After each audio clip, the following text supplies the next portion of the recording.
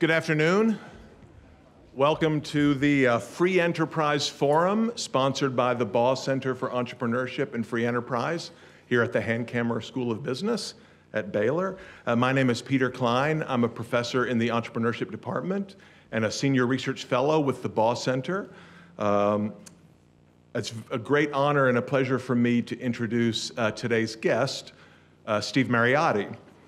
Steve is an entrepreneur, an educator, an author, a journalist, and many other things.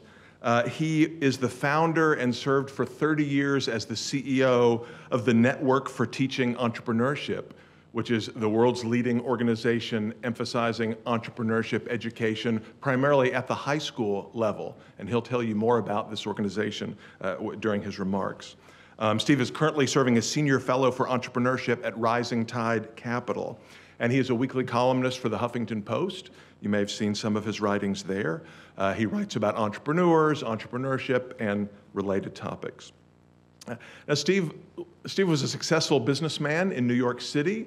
He left his business practice to become a special ed teacher in New York, teaching in some of the most disadvantaged areas in New York City, including East New York, South Bronx, parts of Brooklyn, where actually I was born.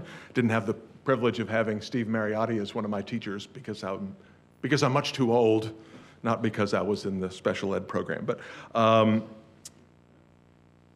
so I'm going to show you a video in a few minutes that summarizes some of Steve's experience in the classroom and how he realized he could use entrepreneurship as a way to reach some of the most challenged students in some very challenging environments. Steve is the author of many, many books, including a high school textbook called Entrepreneurship, Starting and Operating a Small Business, now in its 11th edition, and a college text called Entrepreneurship and Small Business Management.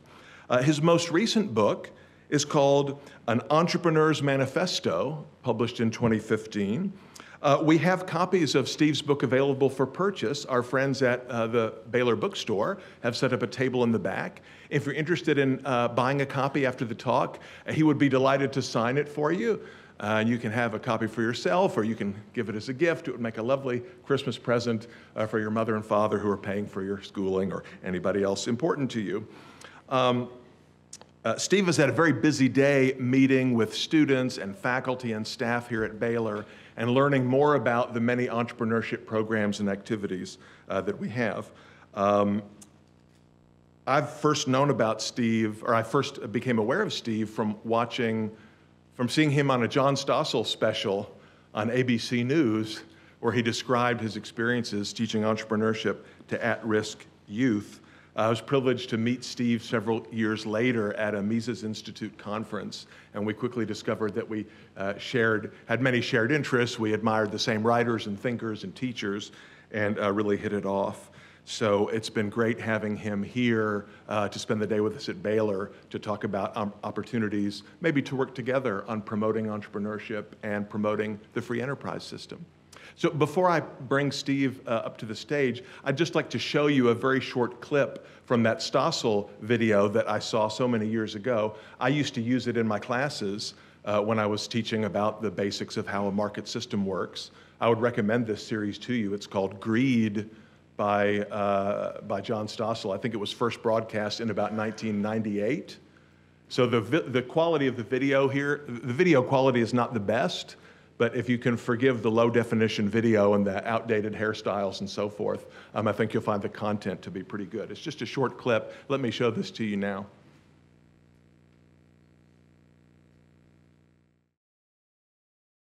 Still, I don't like to admit that self-interest or greed is the motivator. And we certainly don't like to teach that to our kids. But what if we did?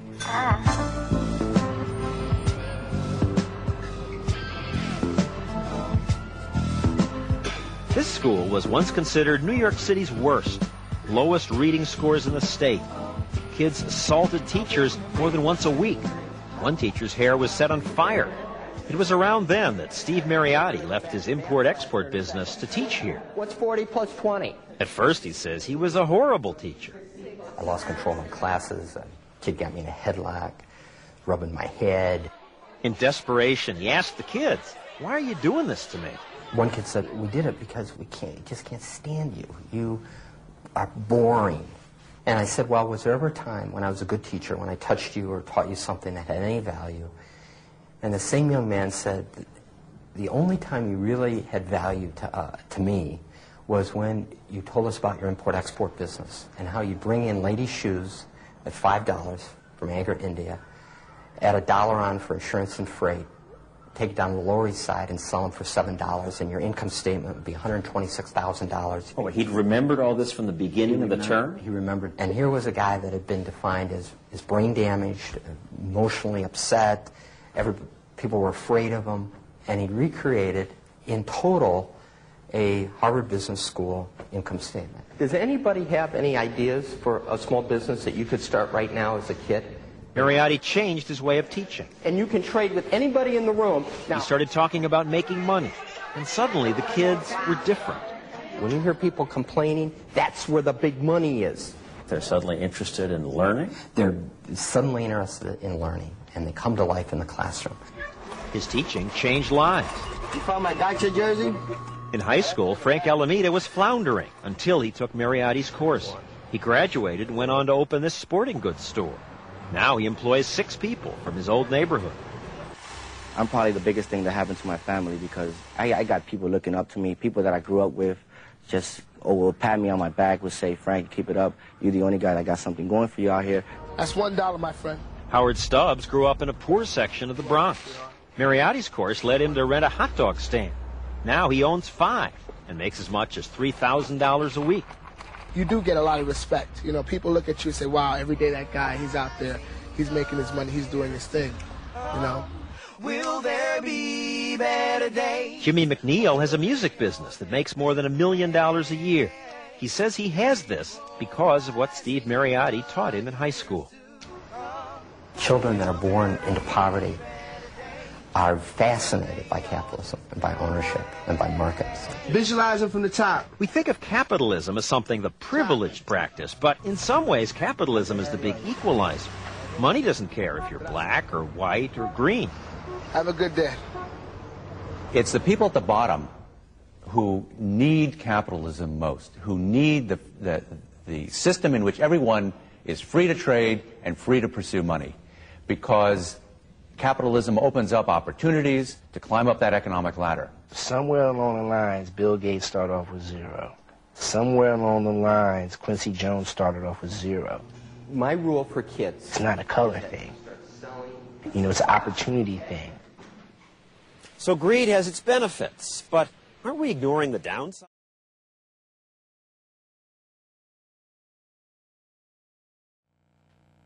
If you want to find out what happens next, you got to go to YouTube and look up Greed with John Stossel. You can find out how the rest of the series goes. But it's a great pleasure to have Steve Mariotti here in person to talk to us about not only about his experiences as an entrepreneurship educator, but more specifically about a new project he's working on dealing with entrepreneurs in very difficult conditions. And so he's going to give us a short talk followed by some questions and answers and audience discussion on a project he's calling The Triumph of the Entrepreneurial Spirit, Entrepreneurs in War-Torn Societies. So please join me in welcoming Steve Mariotti to Baylor.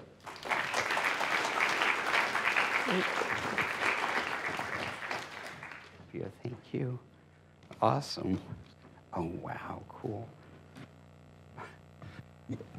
You know, my mother once said to me, she said, you know you're happy when there's nowhere else in the world you'd rather be. And that's how I feel right now. So I applaud you for incredible school and just a beautiful campus, a great reputation. And, you know, I travel around the world a lot and give a lot of talks and go to universities. And the energy that I feel the minute really I walked on campus, but a multiple when I walked into this building. I mean, it was like, first time I've been to Switzerland, I was like in awe. And I'd say, oh my God, it's so beautiful. And so I salute you. And I'm just very proud to be here today. I also spent an incredible luncheon with the your entrepreneurship faculty. And I knew that it would be a phenomenal conversation, it'd be fun, and because I've known Peter, and Peter's like, to me, world class in this field that I love so much, teaching younger people about small business and career opportunities. But it was really an incredible conversation. And we got into some fascinating debates. And afterwards, I was trying to tell my friend back in where I live in Princeton, New Jersey, I was trying to recreate it. And my friend said, well, that'd be a great article for you to write about. And I realized that I didn't tape record it. So I was kind of disappointed in that. So I got up and just started writing. And I think I was able to recreate most of that wonderful hour in 15 minutes. And thank you for being there, and what fun we had. So I want to just briefly tell you a little bit about my career, what I did with my life, and which isn't over yet. I feel it's just beginning, hopefully.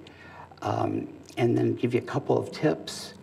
And then I want to share with you, through video primarily, a new project that I'm working on that I've been intrigued by for the last couple of years.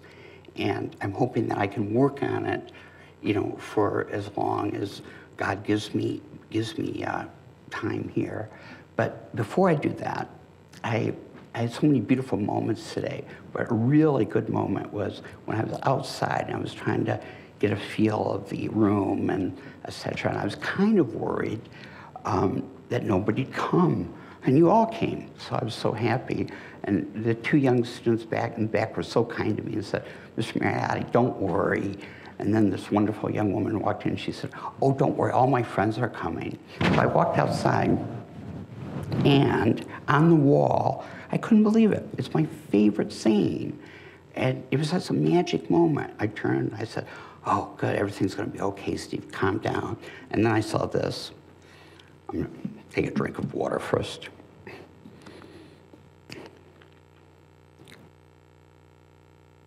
Excuse me. Whatever you vividly imagine, ardently desire, sincerely believe, and enthusiastically act upon must inevitably come to pass. Paul J. Meyer. That quote's actually on my bedroom wall. I see it every morning when I wake up, and I see it every night right before I do my prayers and go to sleep. And for me to see that here had just special, I was pumped. So what a building, what a school, and I hope all of you will get my contact information and stay in touch with me, because you're looking at, if I can brag a little bit, the only journalist, my second career, I've become a journalist, and I'm the only person that I'm aware of who focuses on young entrepreneurs. That's really the only thing I write about. And I try to do 100 stories a year, and they're all positive. And I let the person that I'm writing about preview it first. So because I want it to be something they believe in and are happy with. So if ever you're thinking, gee, I just started a company, or something happens in your life that involves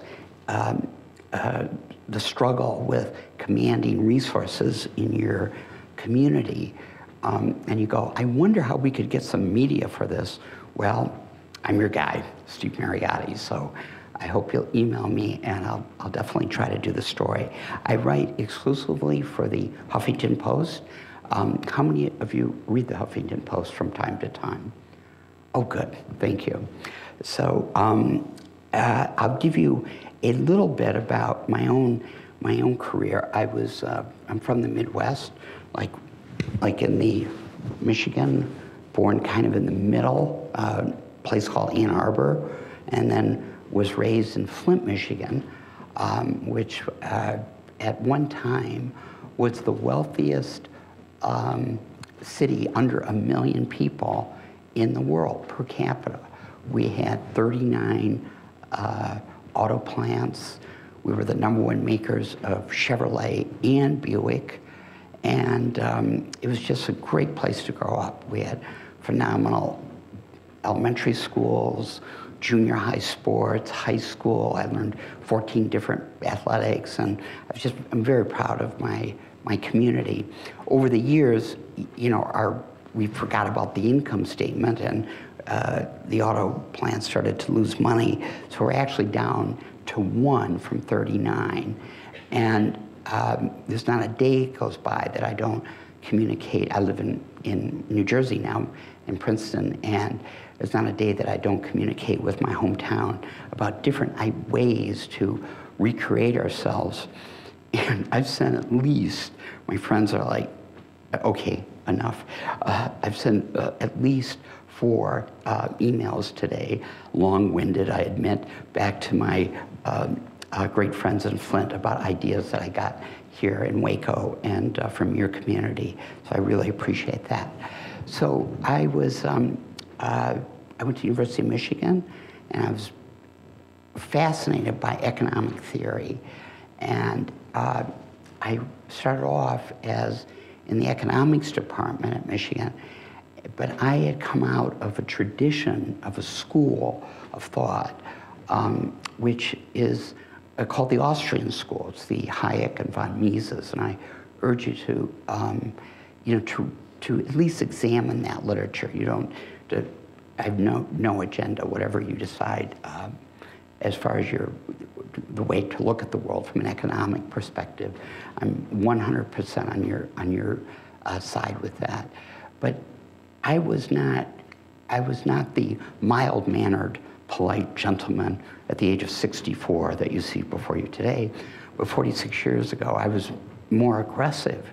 And so I would challenge the professors who were primarily within the Keynesian economics view, which is different than an Austrian or classical liberal view.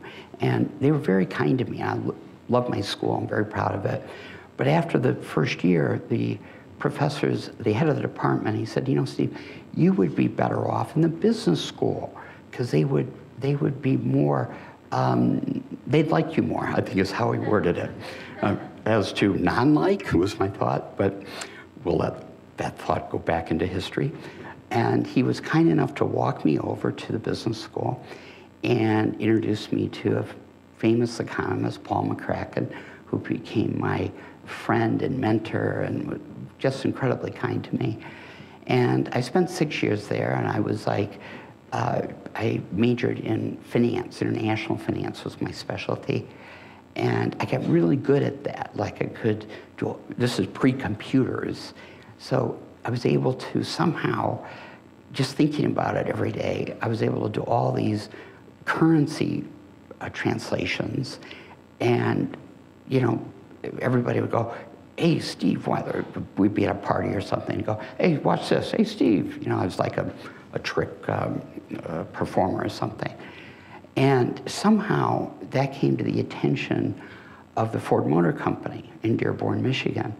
And so as I was graduating, undergraduate, they, very famous executive in the auto industry called me up and said, I want you to come down here to finance staff tomorrow morning and interview for a summer job. So I did, and I loved it.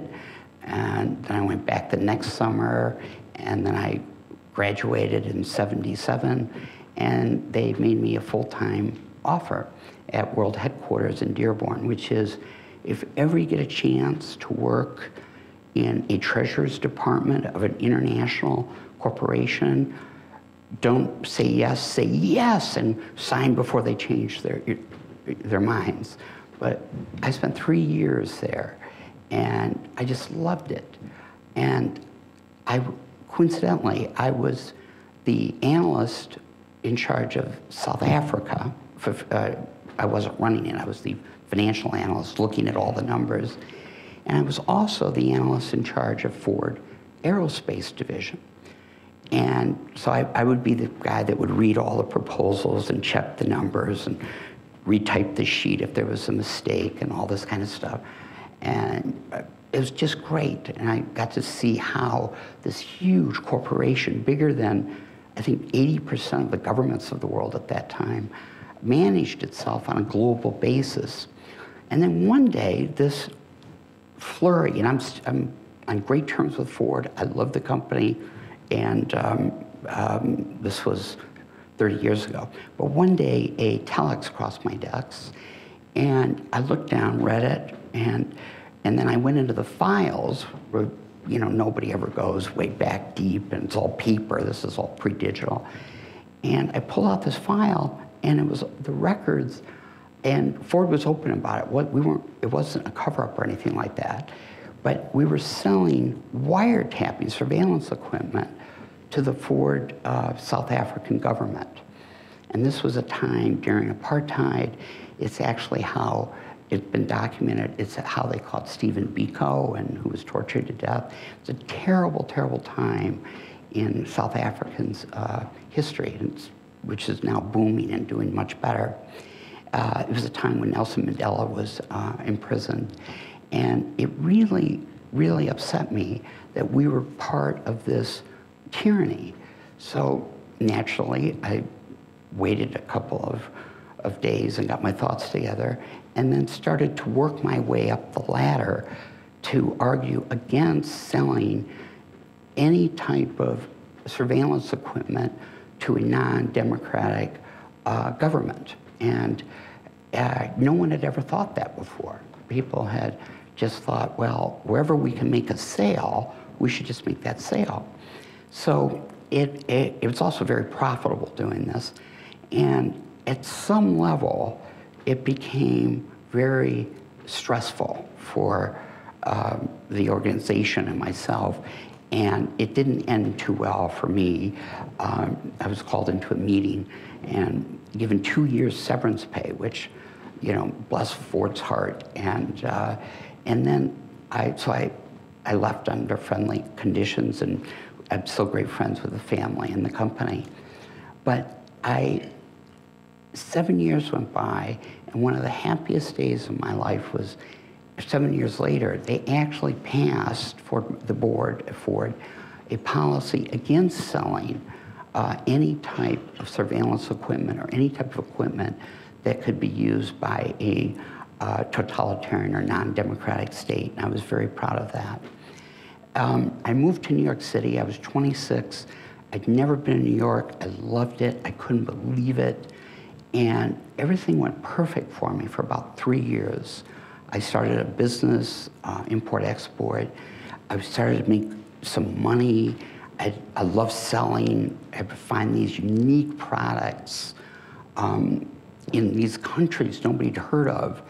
And I take them around to sell to wholesalers in New York City.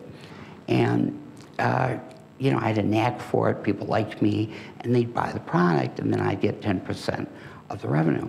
So everything was going great. And then, as will happen with you, and it's a beautiful thing. It's not a negative thing in any way. But out of the blue, when I least expected it, I had a traumatic event happen to me.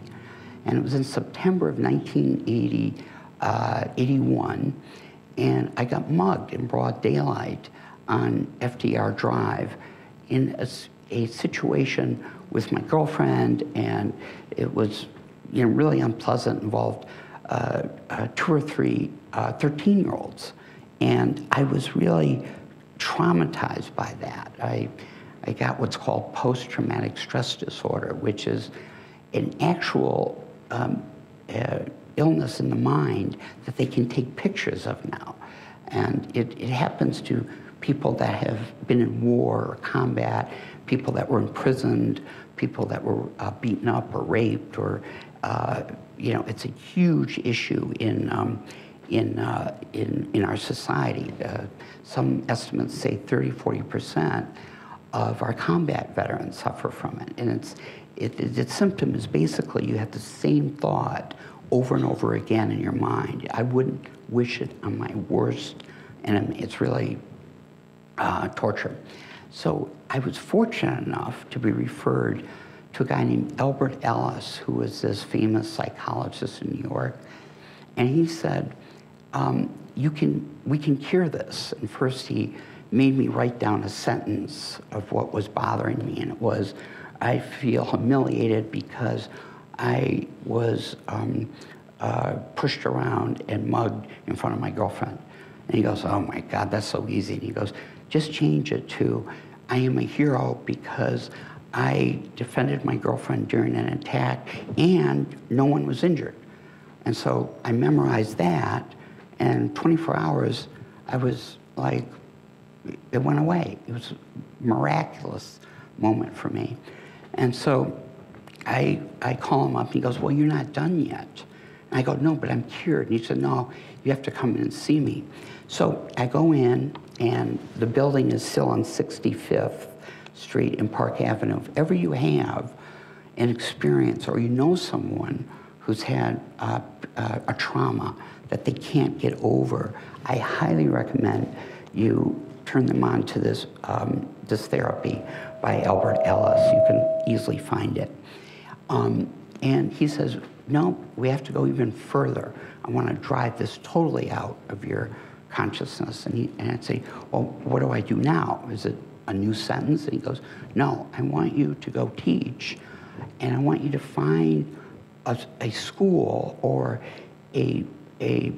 some type of educational institution where you would be the teacher of children that were similar, that mugged you. And I said, well, you know, that was like an unfathomable thought to me at that time, because at that time in my life, I just wanted to make a lot of money.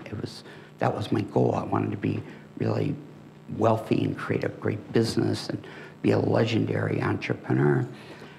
But, you know, I obeyed him, and I got a teaching job almost immediately at this school, Boys and Girls High School in New York City, in Brooklyn. Much better school now. But back then, it was, you know, just full of tragedies. There had been 2 murders there. They couldn't get teachers to go there, so the kids would have, there'd be 60 young people in a classroom with a teacher who was spending all their time trying to find a new job. It was just the worst situation. And that's where that scene happened, which I had actually forgotten about till today. But I was in a classroom, and it was torture. I could barely stand it. And I walked out, you know, prayed, obviously. I'm a big believer in that. And then I walked back in, and I started to talk to the young people about why they were so rude, not only to me, but to the whole school. And remarkably, they told the truth. They said, it's so boring. It's material we've had over and over again since first grade. It's got nothing to do with what our #1 issue is, which is poverty. It was a beautiful conversation, a golden conversation. And I said, was there a time when I was a good teacher? You know, in that horrible pause where I was waiting to hear what they were going to say. And Edwin Blanding, I'm still acquaintances with him. He's gone in different directions in his life, but a wonderful young man. And he said, you know, the only time was when you were talking to us about how to make money, how to create a small business. And from that moment on, that was in the spring of 1982, in the fall of 1982, from that moment on, that's what I thought about. How do you teach someone who is penniless, living in very difficult situations, many times in foster care, many times incarcerated, many times in an abusive situation where there's an adult who's either rude to them or physically abusive, and has become many times disconnected from their inner self or their spirituality. And that's what I've been thinking about since, you know, really, I've been thinking about for 35 years, and have tried to write on that one topic. And so I spent 7 years as a special ed junior high, elementary, high school teacher, rotating through the system in New York City. And in 1988, founded an organization that I hope you'll all Google and look at. It's called the Network for Teaching Entrepreneurship, or NFTE, NFTE.com. It's actually a charity, but we couldn't get .org. And so from 87, 88 until 2014, what's that, 17 plus 14, for 27, 28 years, I was the founder, president of that. And we built it into this global movement, arguably the most successful nonprofit replication of my generation. I'm very proud of it, in youth work. A $19 million budget, $13.5 million endowment. We have 800,000 graduates from what basically is a mini MBA for kids, children in poverty. And they connect with each other. And our top young entrepreneur in India this year was a Nifty grad. And about 10 years ago, they picked the top 10 young entrepreneurs under 18 in our country, America, and 7 of the 10 were Nifty graduates. I was extremely proud of that. So that's what I did, and I wrote all these books and textbooks, and that was the sole focus of my life for almost 30 years. And then I'm invited to Cambodia 3 years ago to give 20 talks around the country to college and high school kids. And I said, absolutely, I can't wait to go. And the State Department had people go with me, and it was just incredible fun for me. And they take me to this S21, which had been this horrid. Have any of you been to Cambodia yet? When you can, go, because it really is a living monument to the horrors of communism. I mean, it's easy to forget that. I was starting to forget it, but what that philosophy did, not only Cambodia, but oh my heavens, you know, throughout a third of the world, actually. But the Khmer Rouge took over Cambodia April 19th, 1975. And then without the use of bullets, literally no bullets were involved, killed 3 million people out of 8 million. It was one of the great atrocities, a very, very sad time in world history. And it's very seldom talked about or discussed. And I feel, you know, we shouldn't forget it. But I didn't realize all that. I'd read about it, but I didn't understand it. And we're walking across to see this monument to all the poor people that have been murdered there. And out of the corner of my eye, I see a glistening white,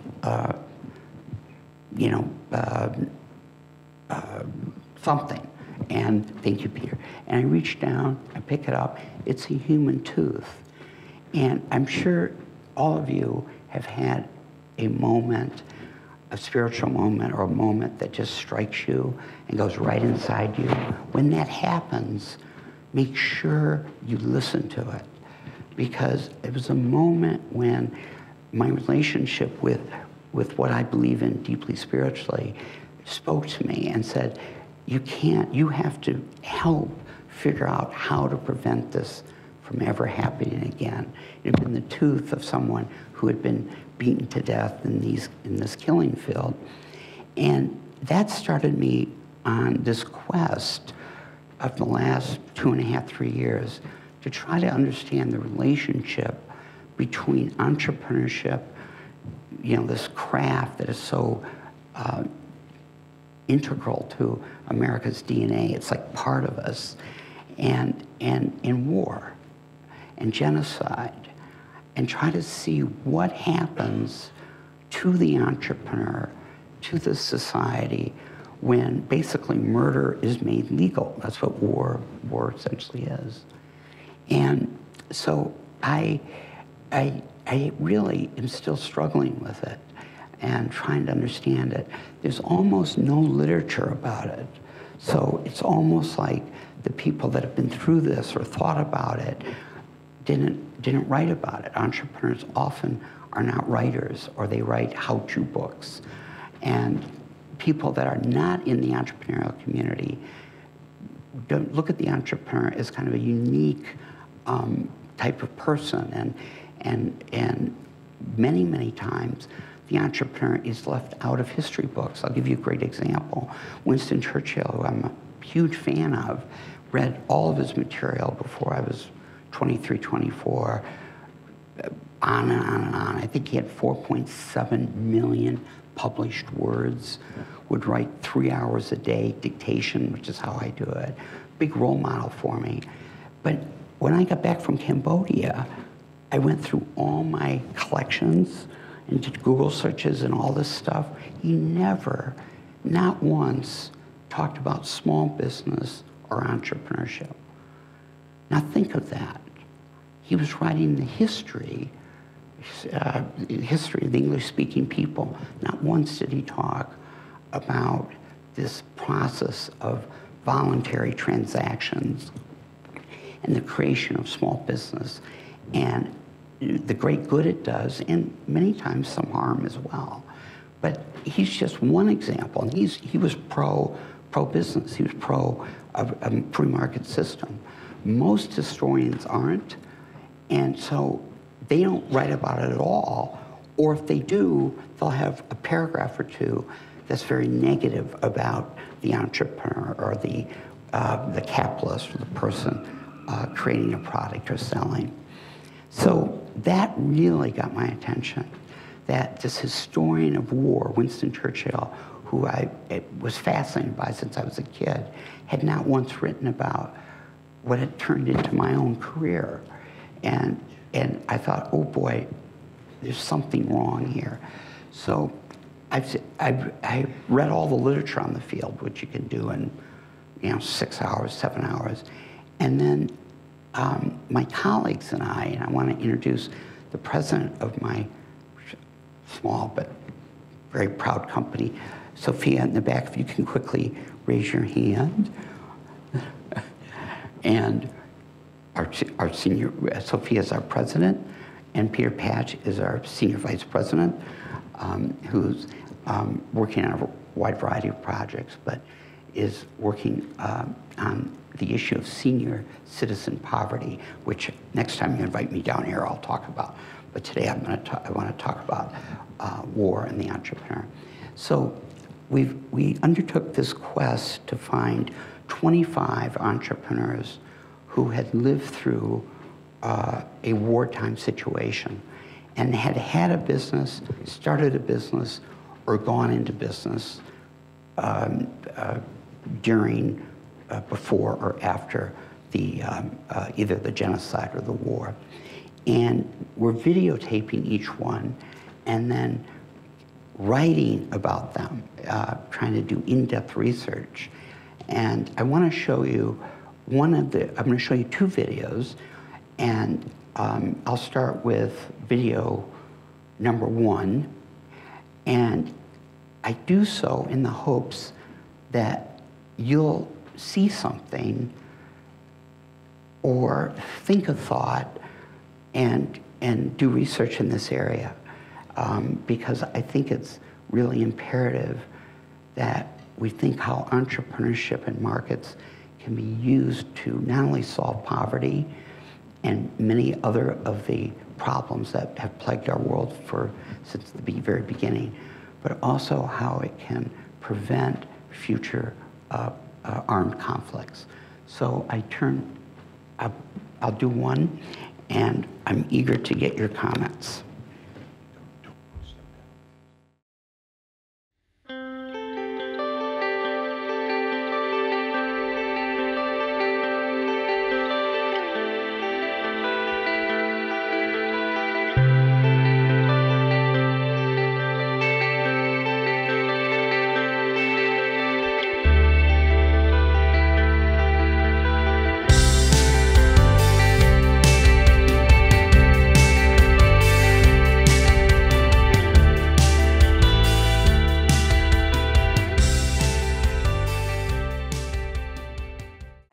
young and I was crying. I didn't know what happening.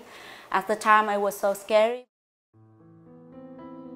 My time in Vietnam, or my childhood, you know, my parents were divorced, and after that, you know, I was the only child. Then my sister was sick, and my mom had a wholesale business store, and she give the product to the vendor. So every evening, afternoon, I had to have my mom go collect the money from the vendors, and I learned the business from my mom there. It's always my dreams and my goal that I always want to own a business, and I've been working hard for 12 years, continuing education.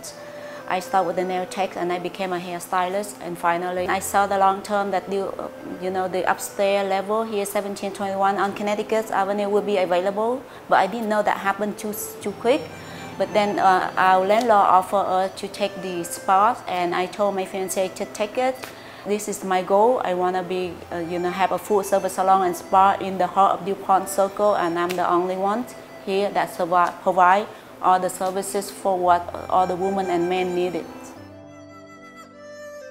It was frightening. You know, I've been told by my mom we're taking vacations, and the next thing I know, I was in the train in Saigon in 4 o'clock in the morning with my mom, and had no idea there was stranger men came and talked to my mom, and then all of a sudden I knew that I was on the train to China, and we were in China waiting for a few weeks. The next thing, I was on the boat to go to Hong Kong, but the water got in the boat, so we all have to scoop it out by hand and by cup or whatever we're trying to survive, not to have the boat sink, because we know that we're almost there. Everybody on the boat were like chatting and say, oh yes, if you see the mountain, right, very high mountain, that you see that mountain, that you know that you're closer to Hong Kong. But in the middle of our trip, we got stopped by the patrol boats, checking on everybody to see if there's anything illegal. There was a armed with a gun, and they check everybody, and everybody have to show them everything that, take out from their pocket, see what you're hiding. In 1991, we had to transfer into a different camp, which is called Tai Châu Island, a TAC Island. It's a small island. It's a abandoned island. Nobody lives there, so that's why they put all the refugees in that island. A lot of bad things happen, fighting and killings and all that kind of stuff. It was really lonely, all of a sudden, you had friends back home, your family, your aunt, and all of a sudden you're in the camp, just you and your mom. But we were able to, look out for each other, support each other. Last year, 2016 in September, I had a reunion in LA. So for the first time, we had a reunion party in LA where we met some of the refugee camp that we live in the same camp in Hong Kong. Everybody looked good, and I'm so happy everybody doing well. And I have a few compliments, and my friends say to me that among all of us here, you are the successful one, that you are very entrepreneurs. Yeah, all through those experiences definitely make me a lot stronger, being things more positive and appreciate what I have, appreciate every little things. Be humble, be kind, and never lose track of your dreams. Never let anyone tell you that you cannot do it. We left Vietnam late in August of 1978. By the Mekong Delta. From there we go to sail to the ocean. But before we even get to the ocean, our boat was cracked on the bottom. So good thing that the pump in the boat was working. So the whole trip that we were from the Vietnam to East Malaysia, Kuching Sarawak, on the Borneo Island, the pump was working, so we were on the ocean for 8 days and 9 nights. During the trip, a lot of people could not eat because they have seasick for that, and we just drink water and just hope to get to the destination sooner. So everybody just hope for that. Luckily, we survived that, and we also survived the pirates at the time. At that time, a lot of pirates go around that area because they try to rob all these boats that left Vietnam because they think that they have jewelry, they have some valuable things. After we got accepted by the Malaysian government and we stayed in the refugee camp and just wait for the embassy of different countries, and USA is one of them. The embassy of US come to interview and then accept our family to come to the US. And after that, all the refugee family would be sent, the information was sent to New York City at the time, they called the Refugee Center. So they can find sponsorship everywhere in the United States. Either the church, non-profit organization, or even individual can sponsor that. So the First Baptist Church of Irwin, Tennessee, sponsor our family. That's when we got to go to Irwin, Tennessee. Luckily, we don't have to worry too much. We got to Irwin, we got a very welcome, warm welcome by the church and the people there. And we were there I lived there longer than any of my family because they all left afterwards, a year or two. My sibling, they went to college after they graduated from high school. But I was there because lucky I get a job with the railroad, the Queensfield Railroad, and then later become CSX. And I was in college at the time. I was in East Tennessee State University. So finally I graduated after 5 years of working full-time and go to school full-time. I joined the chef and to run the City Lights of China. And actually in the 1990s, that was the Chinese restaurant in town. We have a lot of people. We serve the Clinton administration. We serve a lot of congressmen, senators, and embassy from different countries, and ambassador from different countries. So we are lucky. And then after 10 years in the basement, I decided to move myself out. So I thought I could get out of the restaurant business and do something else, but then I still miss it. I miss the customer, I miss the staff, So I came back in 2000 and opened Miwa restaurant.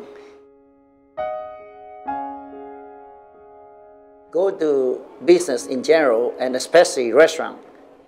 The three things that you need to know is work hard, and work hard.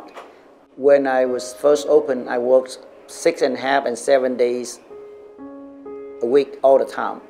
And sometimes I have to take the shower at the gym in the building and then stay here at night, sleep on the sofa, because it's no way to go home late at night and then come back the early morning. So I stay here many days like that all the time. The second advice I would say is challenge yourself, because you have to push yourself hard to do the thing. What you want in this business, what your goal, what is the market that you think you want. So that's the second. And the third thing is running a restaurant, the cost. Control cost is very important. If you don't control cost, your profit margin will be less and less every day. Well, at my age right now, I probably don't have a lot of goal, but I'm still enjoy what I'm doing. So I'm still keep on running a good restaurant in town. And the restaurant is the most important. Is you have to like people, because you deal with people every day, different walk of life. People come from different ways, and how you deal with people, and how you take care of in our business we say so-called the high maintenance customer. Regardless of what you do, you're never satisfied. But I love to take care of these kind of people, because I always tell myself, if I can take care of the people that so-called high maintenance, everybody else so easy. So that's the challenge. You challenge yourself, yeah, and that's. I'm dying to hear what you guys think, and you can ask any question or make any comment. We don't have to talk about this, but I'd love to. Any comments or ideas? Oh, yes, young man.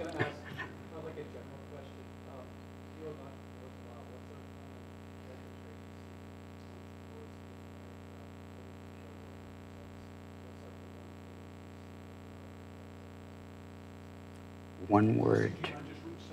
Absolutely. He asked, what is the common characteristic of the entrepreneurs, at least that I've met, and young people that are in small business? It's just one word, and it took me like 30 years to realize, for me at least, tenacious.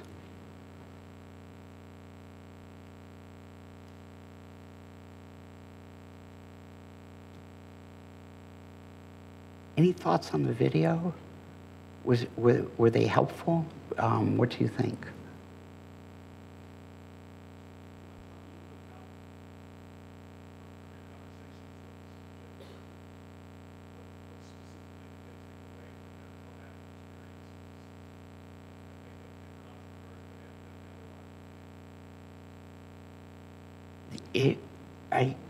I think that both, I started with Vietnam because, you know, it had such an impact on my generation.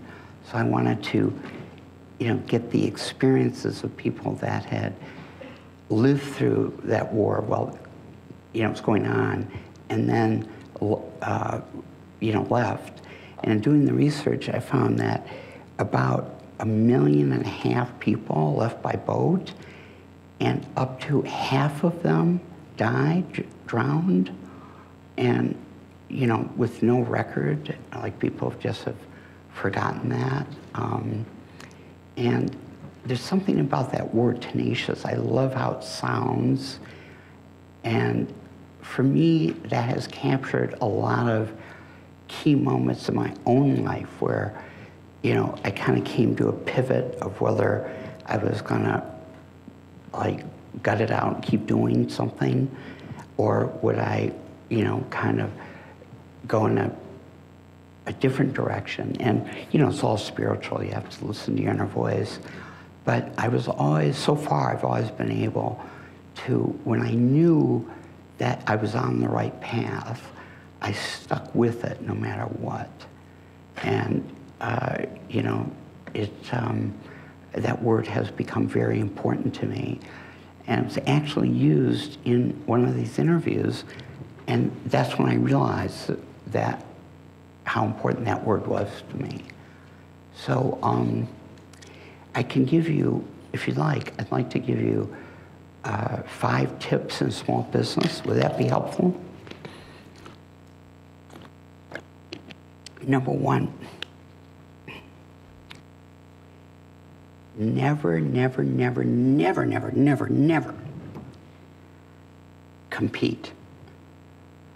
Always find what everybody else is doing, then don't do it.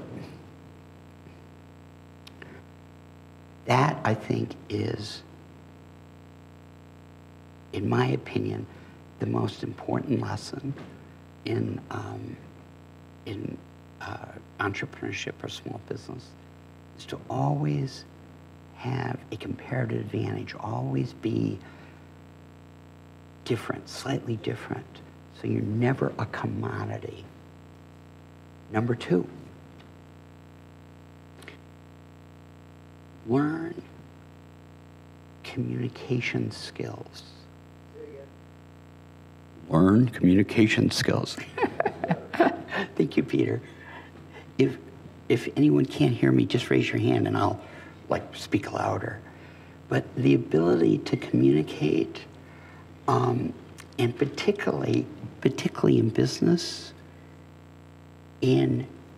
through media and creating a brand, is worth, it's incalculable. It leads to profits. It leads to finding employees. You can change your community, your town, your city, your state, and the world through really effective communication. I apologize. Yes, I didn't see your hand earlier.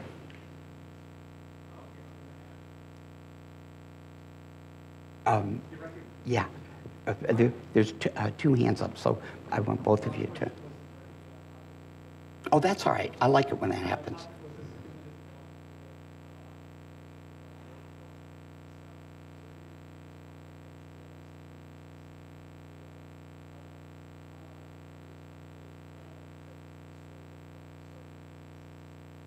You know, it all depends on the country and the nonprofit. There's a discussion in the international community on economic development. Do NGOs, non-government organizations, help or hurt the quest to end poverty and solve problems? And, you know, it all depends on the country and the organization. A role model for me, since I think '83, who I wrote to over 70 times, and he was kind enough to always write back, many times on my own letter, which, you know, was flattering, and mail it back to me. But is Muhammad Yunus of Grameen Bank, you know, in Dhaka, Bangladesh. And I would study, for me, that is a nonprofit or an NGO that has done 90% good. I'm sure, you know, whenever you act in a market, no matter who you are, you do both good and harm. That's how markets are. That's how any action is. But he's been a role model for me as someone who has done way more good than any potential harm. But it is a huge issue before you take any action to think, what harm does this do as well? The young man right behind you had his hand up.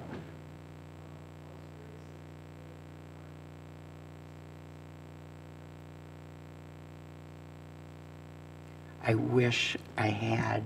I've tried. Peter, the question was, while you were overseas, did you pick up any of the languages? And my answer is still the same.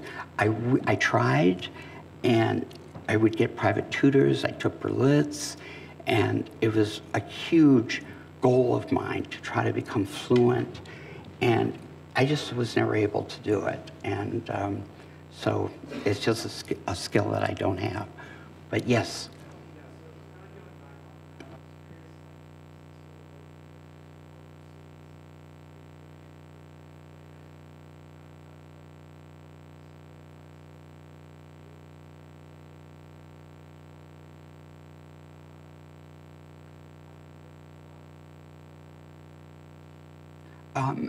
Both.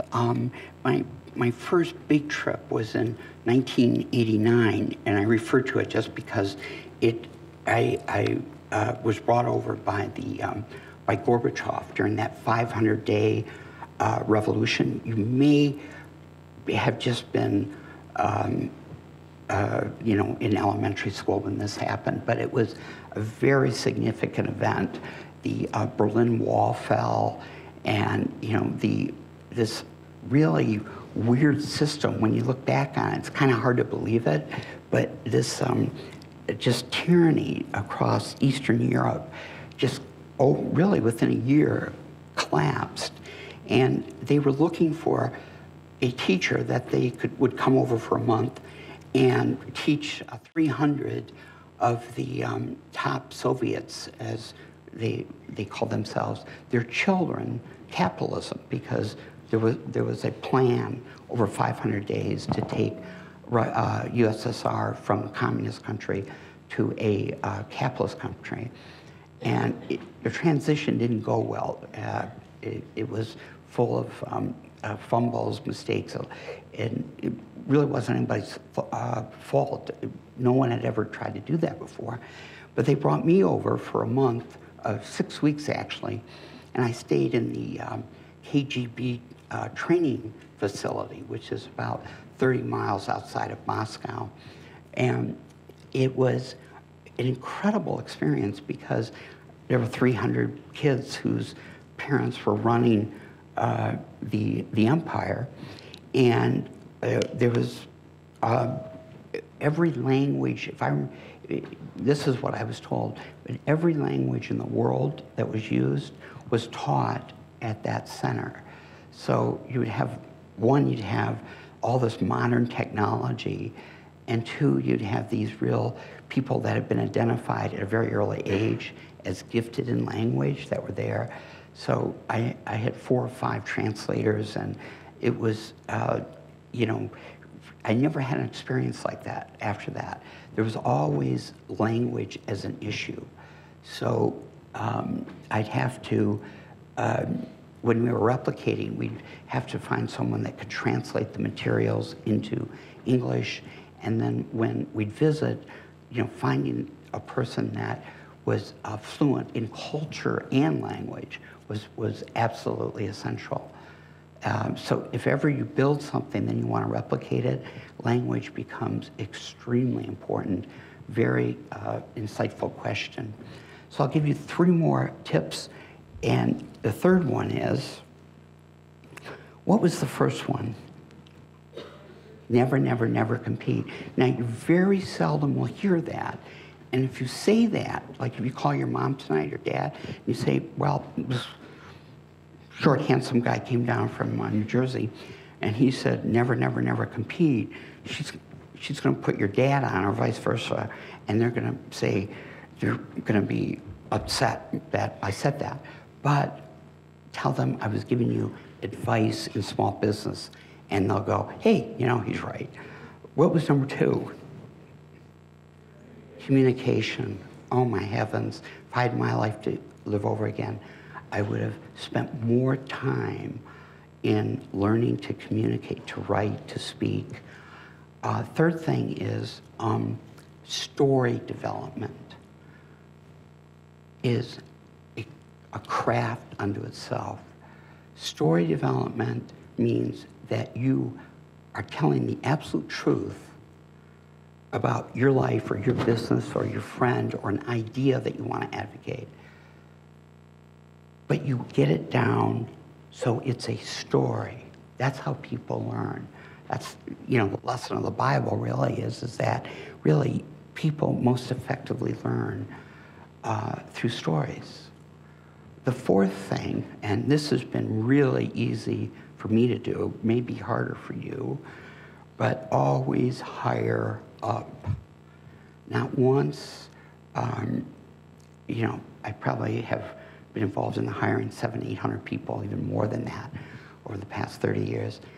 I would always find somebody that was more talented, smarter, whatever, than I was. And it's a lot of people subconsciously can't do that. They feel anxious when somebody is, like, you know, seemingly more skilled than they are, and they shy away from it.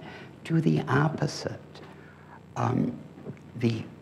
Your life's work will depend on who you partner with, who's on your team.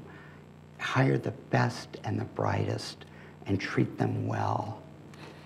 And the last thing, I'm trying to give you advice that you don't normally hear so that it'll add some value.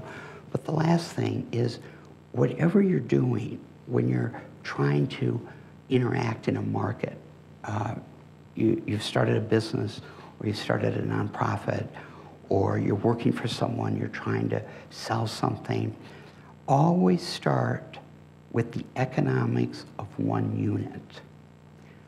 And that's my first lesson with young entrepreneurs. I try to break everything down to the unit that we're selling.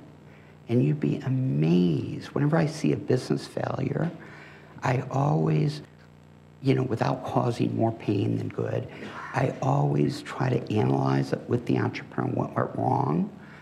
And it almost always comes down to a miscalculation of the unit.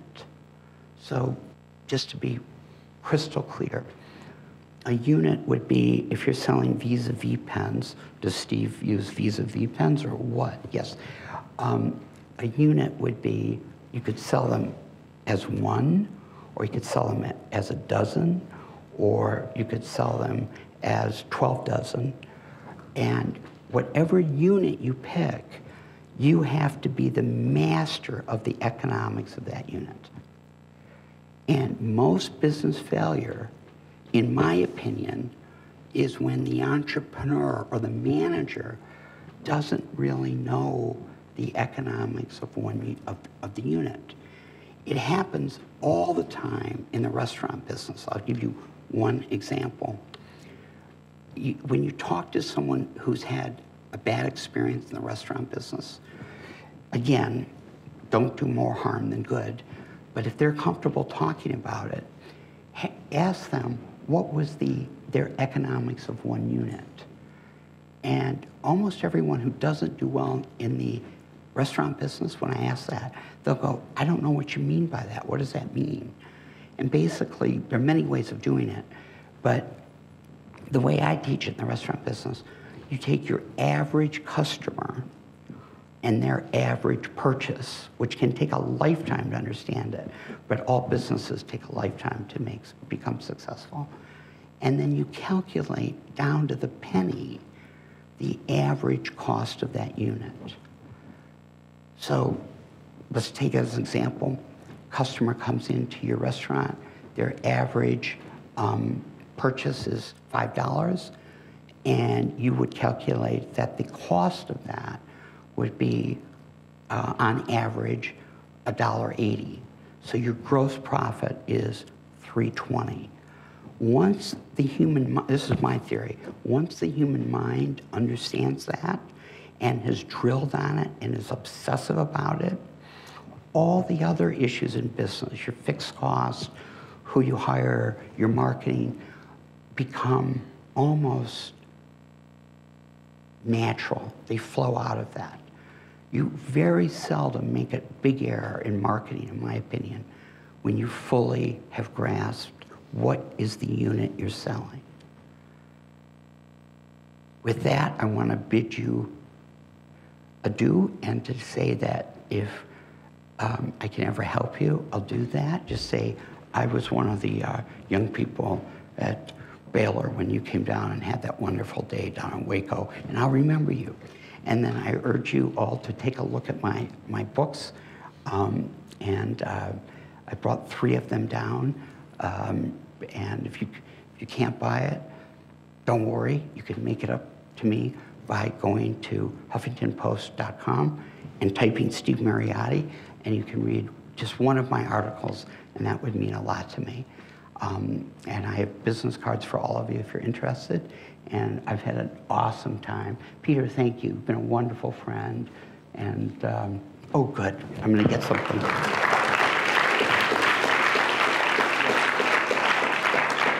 Thanks to all of you for coming, and thank you, Steve, for a wonderful talk and for spending time with our students and staff. We have a very small token of our appreciation for you. Thank you. But we hope that you've gotten much more out of the visit Baylor business than that. So again, we do have books available for purchase in the back, and Steve would be happy to sign one for you.